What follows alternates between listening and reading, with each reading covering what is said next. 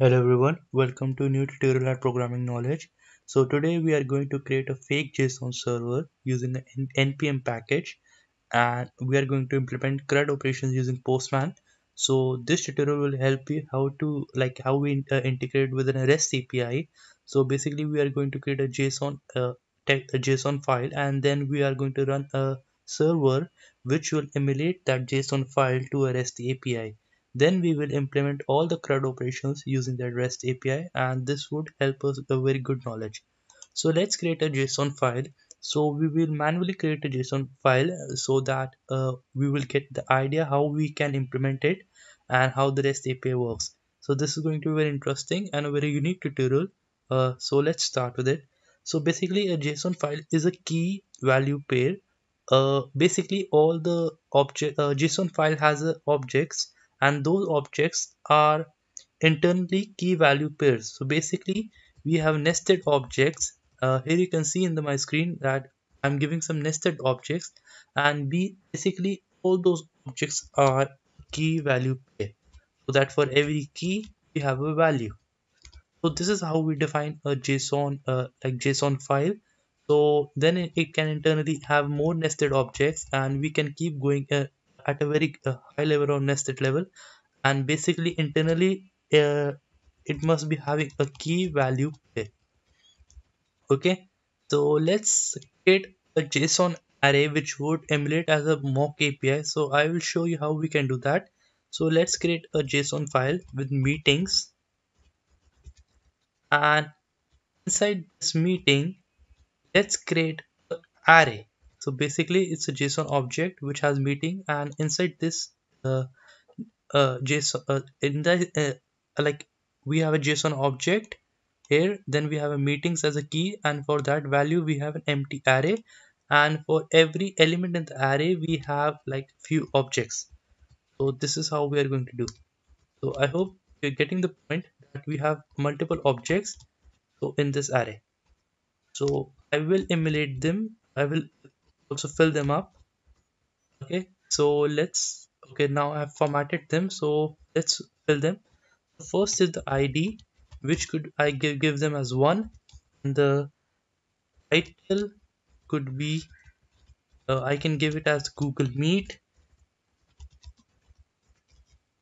and the same way day I can give this as Monday.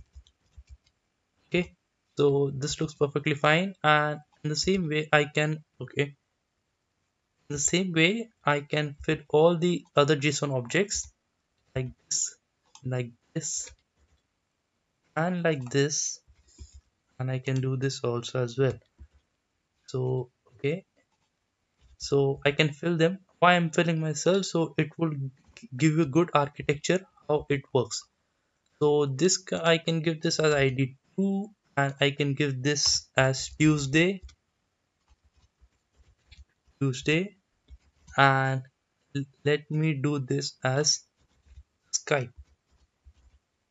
Okay, so let me do this as Skype, and I'll give this as ID 3, and I'll change this to Wednesday, and I'll give this as I'll give another Microsoft Teams, and the same way I'll give ID 4 and ID 5.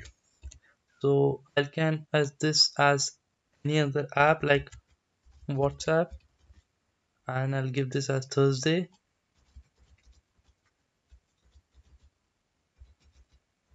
Okay, and I'll give this as uh, WebEx.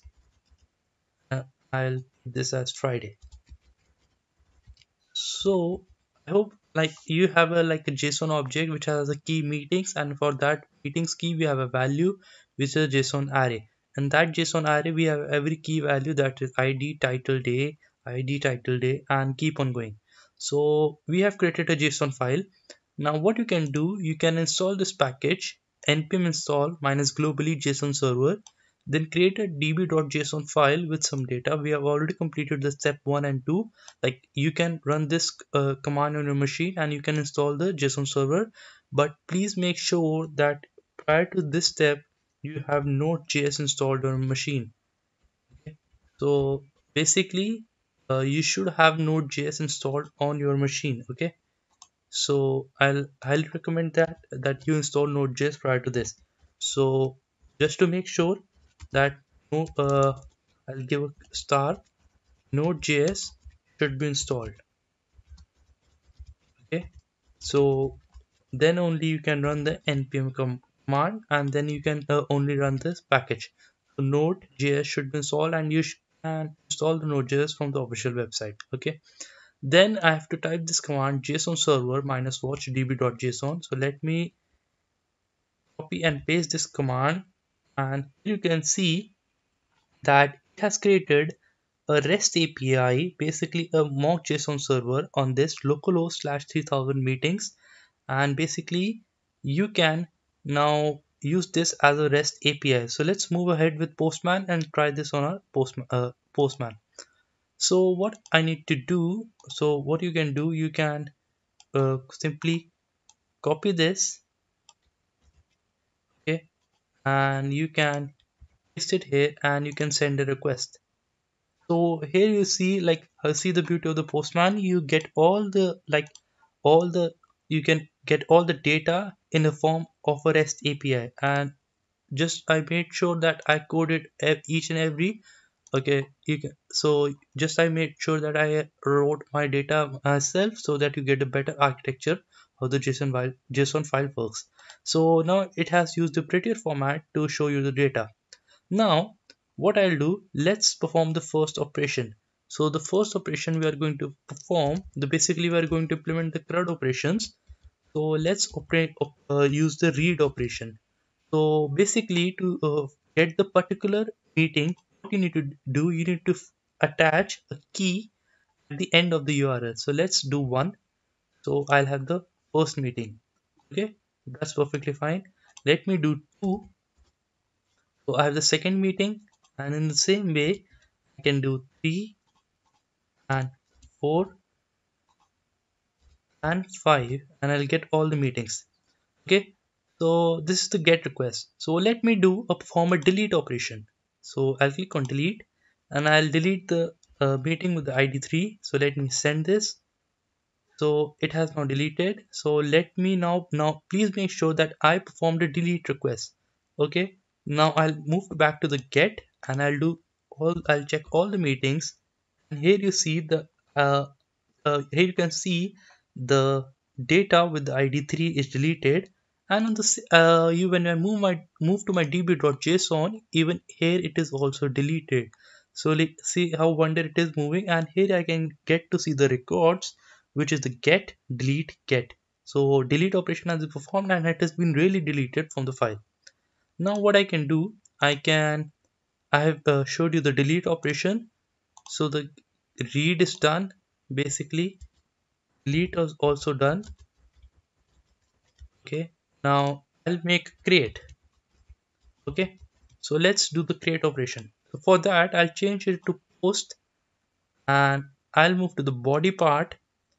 And what I can do, from the body I can click on raw, and the raw should be selected as JSON. So I'll repeat body, then raw and JSON, and it is a post request. So let me make an I'll remove this. I'll start from scratch. Let's take an ID of 99, just a random ID. Title is equal to let me do this as no work today, no work today, and let me change the day to Sunday. Okay, so we are sending a JSON object Sunday, and let's make a request. So hopefully we'll send this request. So it returns me the same JSON object. So let me move my request to get, and let me check all the, now it's a get request. So earlier it was a post in which we had send the data. Now we are making a get request. So let's send data, and here you can see I have the data 99 Sunday. Okay, and now let's operate or make the last, that is the update. So for update you can use put or patch. So basically you need to define the body, you need to define the day is Sunday, and I'll do this as okay. Now you don't need the ID for the put operation. Now I'll do okay. Now I'll do patch or putty. It's up to you. I'll do patch, and for that I'll do 99, and I'll do change of plan. So let me type change of plan. Okay. So so now the ID 99 has been patched, title change of plan, and the day it remains the same. So let me check you that this would now change. So let me send a request. So now it says ID 99 title change of plan and the day is Sunday because we changed the title only for that particular ID. So let's make a get request again to see if what's happened. Now I'll make a call the request. Now here you can see it has been edited. Now even for the particular ID it's also changed. So this is how we implemented all the 4 operations. So thank you everyone for watching this tutorial. I'll catch you in the next tutorial. So thank you everyone. So this is the final operation we have implemented update. Thank you.